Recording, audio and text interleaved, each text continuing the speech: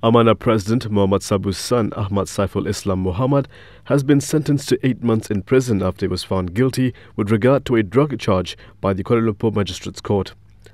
Ahmad Saiful was convicted under Section 15(1)(a) of the Dangerous Drugs Act.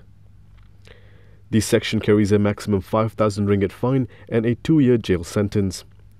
According to Berita Harian, Magistrate Mohamad Aizat Abdul Rahim ruled that the prosecution had been able to prove the case beyond a reasonable doubt.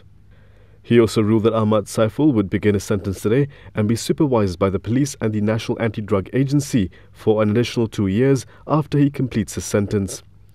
Ahmad Saiful was first arrested on January 5, 2019 by the Dangwangi police after he was found positive of THC or marijuana at around 2:05 a.m. at an entertainment centre in a Kuala Lumpur hotel.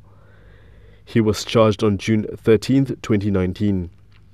Former Defence Minister Mohamad Sabu previously said he would allow the law to take its course in his son's case.